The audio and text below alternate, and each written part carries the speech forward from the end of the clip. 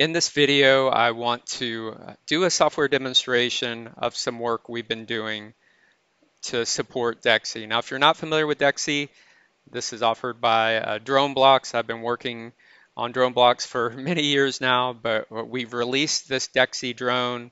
It's an official PX4 dev kit, and we partnered with ARC Electronics. ARC has done some really cool stuff in bringing PixHawk, PyCM4, and optical flow all into a single board. But one of the challenges that we've been up against is trying to make programming a lot easier. Now, if you're not familiar with PX4 1.15, it went live this week, which is amazing. And we've been doing some simulation work basically to make it easier to understand how to program SITL, software in the loop simulation, as well as DEXI. So what you see here are some nodes that I've developed. This is all in GitHub. I'll be sure to share a link to it. And these nodes make it easy to access the ROS2 bridge to be able to tap into PX4 navigation. Now, this flow that I've developed, I'm going to walk through in this video, and it's really all about understanding offboard control. Since DEXI is designed to fly indoors in a GPS-denied environment, if you will, we're using optical flow, and so we'll be sending commands to engage offboard mode, take off, navigate around, and land. With that being said, let me show you a couple of images that we pushed.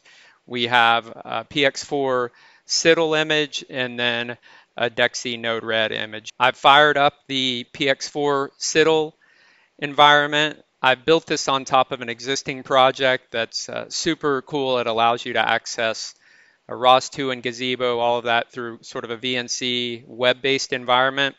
And we have PX4 already cloned in here. I'm going to go ahead and do make PX4 SITL GZX500. So that will bring up our simulated drone here in Gazebo. Then I will also run the micro DDS agent. We'll do that UDP port 8888.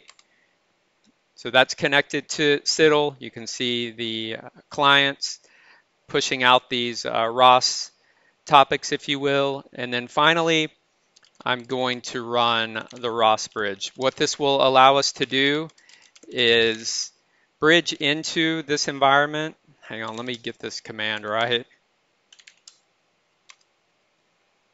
ROS bridge will allow us to access our environment through a WebSocket. So that's what Node-RED will connect to.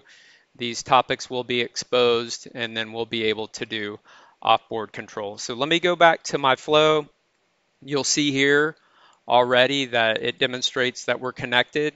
So we have this WebSocket running on port 9090. This IP is the actual IP of my Docker container, the one that I just showed you where PX4 SITL is running. So I have that set up, and what happens is when you do the configuration, all of these topics are exposed to us. So that allows us to publish and subscribe. And on top of this, I've developed just a basic dashboard. If you're not familiar with Node-RED dashboards, this is a third-party add-on. It allows for a visual interface, and I'm going to go to dashboard, go to this link, and you can see here that we have different buttons. These buttons are tied to various nodes in my flow, and I'm going to walk through this from top to bottom. So one of the things that we need to do for offboard to work is send a heartbeat message to the FMU in offboard control mode topic. So this message is pretty standard. It's an object that has a position property with a value of true. I'm going to be doing position control. That means I'll be publishing those set points to the trajectory set point topic. We'll begin sending the heartbeat. I'm sending here at 10 Hertz. I believe the minimum for this to work is 2 Hertz, if I recall correctly. And then here I'll just demonstrate. We have the ability to set different flight modes. So for example, if you look at here at my dashboard, it says our current flight mode is 4. Not entirely sure what that is off the top of my head, but let me just click stabilize mode. You can see here that it goes to 15. So inside of this, we have a payload here of just a command of 176. Param1 is 1, and param2 is 7. Now, you might be wondering what all that means. I had to sort of decipher this by going to some of these links in the PX4 repository. You can see here, for example, here's a loiter. We send the command do set mode, a value of 1, a custom main mode auto, and then custom sub mode auto loiter. So if we look at loiter, which is also known as hold, you'll see these different parameters in this object. So 176 is the command, 1, 4, and 3. So that sort of applies to all of these inject nodes, if you will. I have these different commands decoded. This is arm, then we have disarm, and then finally land. Now don't get overwhelmed by this. I'm certainly going to share this flow so you can just get this up and running and take a look for yourself. Now I'll move down to the set point. And these will do our local navigation, takeoff, right, left, forward, and back. Let's look at the FMU in trajectory set point topic. It tells us that the message type is trajectory set point. If you're not familiar with PX4 messages, I highly encourage you to just go study either the docs or the repo. And here I am in the documentation. You can see all the different message types, but specifically trajectory set point. We see here we have a position, velocity, acceleration, jerk, yaw, and yaw speed. This will be in the NED, the northeast down local frame. I'll go back and take a look at takeoff to give an example of this format. So you'll notice we are using the position type. North, which would be forward, is 0. East, which would be right, is 0. And then down, which is our Z, will be a negative 2.5. So a minus value means going up, and a positive value means going down. So that is takeoff. Let's take a look at right. In this case, we have a 0 for north or forward, a 1 for east, which is right, so that's going to go 1 meter to the right, and then a minus 2.5. We're just staying at the same altitude. I don't know, that's roughly 6 to 7 feet above the ground. Then left, instead of a positive east value, we're using a negative, so that tells it to go negative or left 1 meter. And then let me just demonstrate forward and back. Forward will be north, so that's 1. I'm using a -1 for the E here for east. That means left. I know this is a bit confusing, but one thing I'll mention is you'll notice that these values are somewhat hard-coded, right? So what that means is that when we're working with a local coordinate system, if I were to, for example, take off and then go right, if I were to click the right button again, this position is relative to the takeoff location, so it won't move anywhere else. What we actually need to do, and I'll cover this in the future, is subscribe to another topic to get the vehicle's current position, and then we can offset from there. So what you'll see in the demonstration is we'll go takeoff, right, left, forward, and back. And lastly in our flow, I have a subscription here. I'll demonstrate how this works. So I'll drag this subscribe node out to the canvas.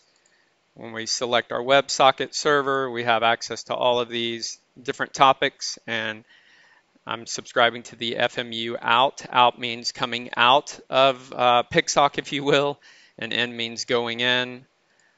So you'll see there, FMU out, vehicle status. If I deploy, see it immediately shows we're connected. So I'm going to delete that as I have it already implemented here. FMU out, vehicle status. That message is going to go into this function block, and I'm just grabbing the nav state. So let's take a look at the vehicle status PX4 message. I'll scroll down here. Let's find nav state. Okay, so it's a UNT8. That's the currently active mode. So if we go over to our dashboard, you'll see that it's set to 15. So it's reading from this topic, translating that, getting the nav state, passing that to the next node, which is this label, and displaying it here. So let's just take a look at what 15 is. Okay, 15 is stabilize. Let's run one other test on my flow. I'll go back up and let's just change to hold. So for example, if I were to go look at the vehicle status message for hold, which is also loiter, we would expect to see integer of 4 on our dashboard. That's correct. So that means everything's working. Hopefully that gives a bit of understanding of how some of these messages can be decoded and displayed. I'll go ahead and deploy this. And let's run through this example on the dashboard.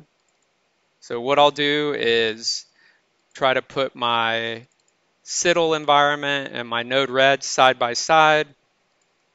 Here we have a gazebo, and I'm going to go from top to bottom. So I'll start the offboard heartbeat.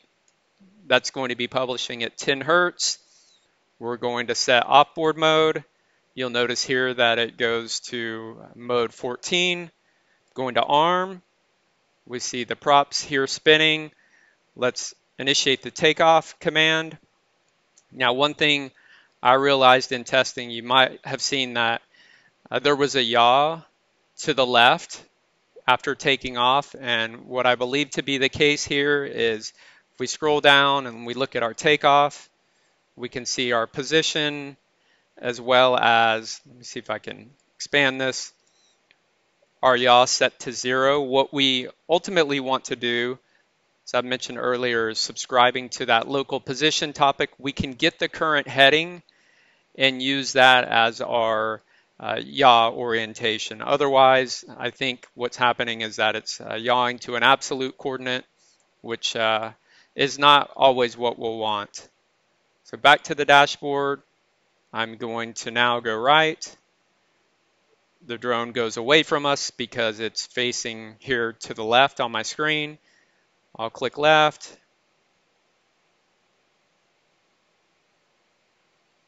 We'll go forward, back, and then finally we'll land. So all of this happened by using the trajectory set point other than the land. The land, it's somewhat recommended based on the PX4 documentation to issue a discrete land command versus trying to, let's say, go in here and modify the message to have a value of 0. So when you're navigating around in the air, obviously use this trajectory set point for offboard, but if you want to land, make sure that you issue the discrete flight mode. So it talks about it here in the documentation. So operations like taking off, landing, RTL, maybe best handled using the appropriate mode. So I guess I'm somewhat guilty here that I didn't use a discrete takeoff mode. I just sent the trajectory set point, but that seemed to work well. What I hope to do in my next video is take all of this, connect it to DEXI, and we'll run through this example. So I'll wrap up this video. I know it was rather involved, but I'm going to push this flow to GitHub, share it with you guys, as well as the links to the Docker images. Please feel free to give it a test, and obviously if you have any questions or comments, please leave them below. And until next time, thanks for watching.